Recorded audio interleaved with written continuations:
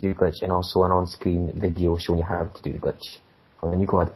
Okay guys, right, first of all you need to press start, click online, click options, and make sure your spawn location is either your property or last location.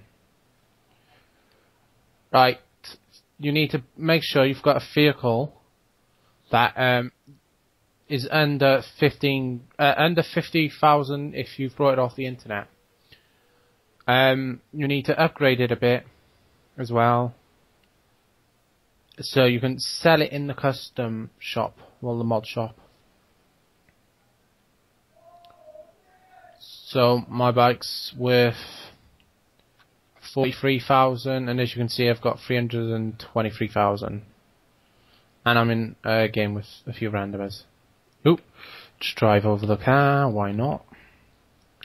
So what I'm doing now, guys, is go into the mod shop. Dodge the car, nearly at a tree. I prefer flying.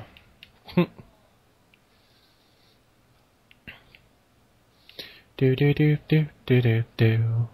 Do do do do do do. Any mod shop will do, as long as there's one close to you. This one's close to my apartment. I did not do any glitches. I actually earned that apartment through actual money. But now I've found this glitch, so I'm going to do it. Right, you can either go down to sell or up to sell. I'm going to go up to sell. Say 43,650. Click sell. Click A. As soon as you see the money come up, press start. Click RB. Click online. Go up or down to swap character. Click A. Click A again. Then just wait for it to load. I'm going to wait for it to load, guys, so I can actually show you that it does work. Click A. Let it load again.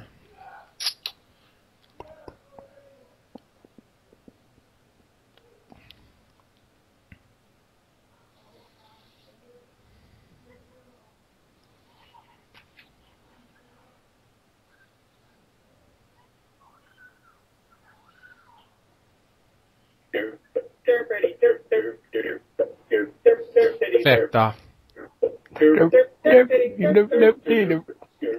This ain't a troll, guys. It actually does work.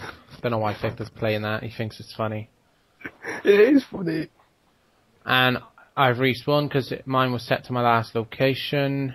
And as you can see, I've still got the money, and I've still got 323,679. Ooh. Crashed.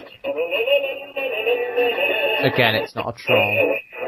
Well, guys, thank you. I shall leave it there. Please like, subscribe.